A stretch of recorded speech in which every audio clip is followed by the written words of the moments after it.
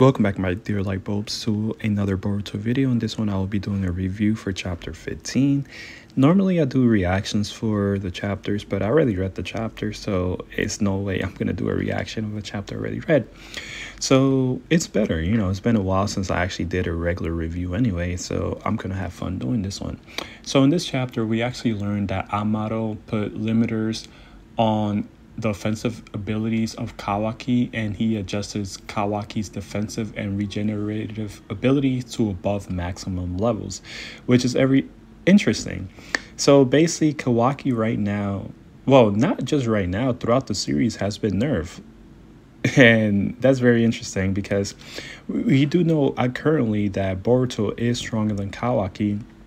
And I literally thought that Boruto was going to tell Kawaki, you got to go train.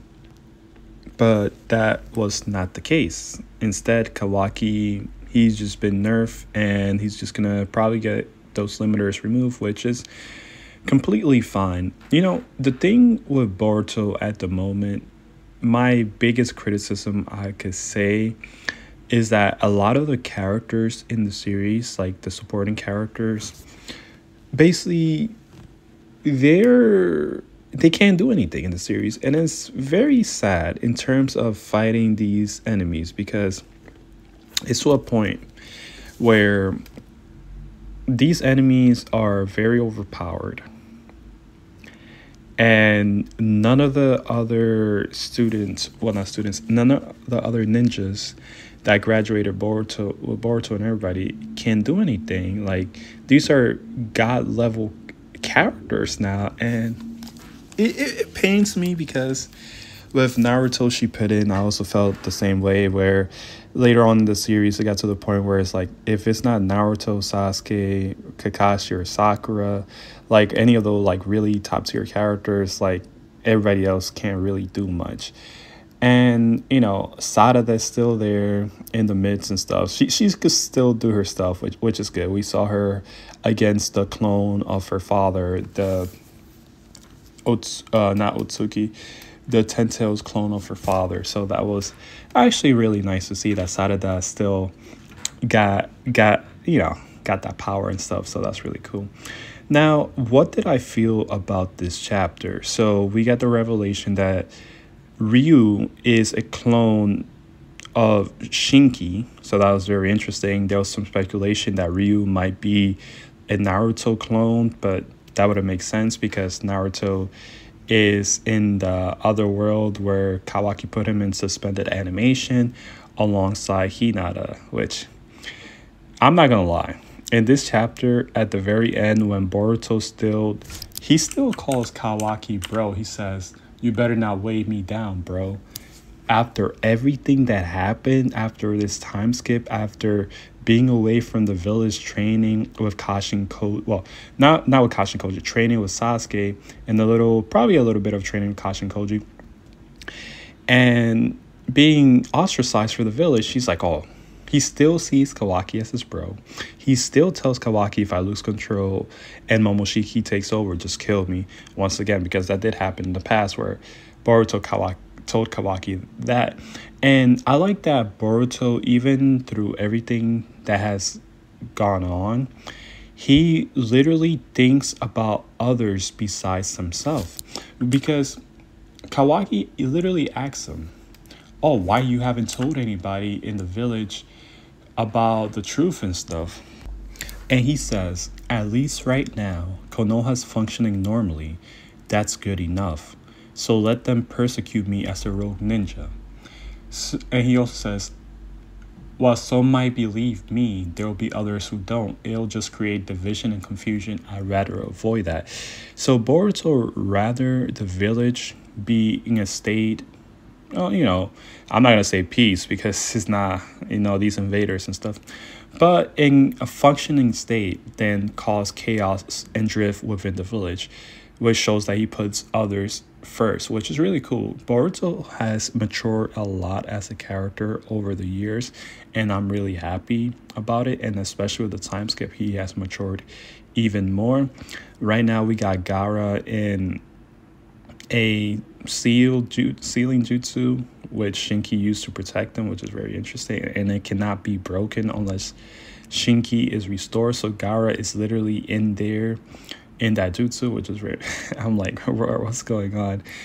I feel like they just don't want any of the other Kages really doing much. They're like, oh no, the past Kages and stuff, we don't want them to actually play any big significant role, which is fine. But at the same time, I feel like they don't have to beat the enemy, but they could like aid in battle. And stuff. So I think that would be a good thing to actually see.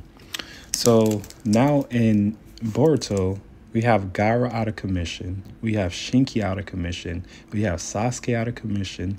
Naruto Hinata out of commission. And we have some more characters that became trees, but they're still alive. And the funniest thing is Jor disrespecting Code. Code literally is getting clowned in this series. First it was Boruto. Now it's Jorah. It's like nobody's respecting Code. And Code is the reason the Ten Tails became humanoids in the first place. And they thank him for it. And then he's like, I better get the chakra fruit and stuff, right? And then they send him out on a mission after he leaves. Like, yeah, you could kill him, Ryu, when he comes back. Like, they don't even have any honor amongst themselves. Their whole thing is consumption as the Ten Tails, because the Ten Tails' goal is to become basically consume the planet. And once you eat the chakra fruit, you basically get all the information of the planet and stuff. And Jorah says something interesting. He's like, what if we ate the chakra fruit? What would happen then? That is actually very interesting. Do I see that happening? No, because then the series would be over. We are 15 chapters into the series. We got a lot of stuff in this chapter, which is cool. My thing is, too, it's like, now we're going to have Code going after Boruto again. And it's just like, Code, for me, is one of the most...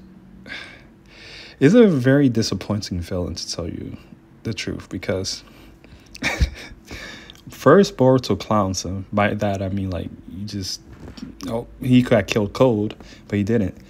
And it's just like, now he's even getting belittled by the creations he made. So Code gets no respect. Even with his limiter, I believe he removed his limiter. It's been a while. Removed, like, Code is just a failed karma. So yeah, that's that. Overall, I thought it was a decent chapter. I didn't really see anybody talk about it on Twitter. When I was reading the chapter, I'm like, oh, I almost forgot this came out. And then I'm like, oh, wait, what's today's date? And I'm like, oh, okay, the chapter came out yesterday.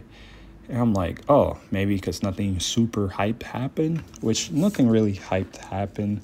And then we got the end of the chapter. Basically, it looks like Boruto and Kawaki are going to team up to fight against the Divine Tree people.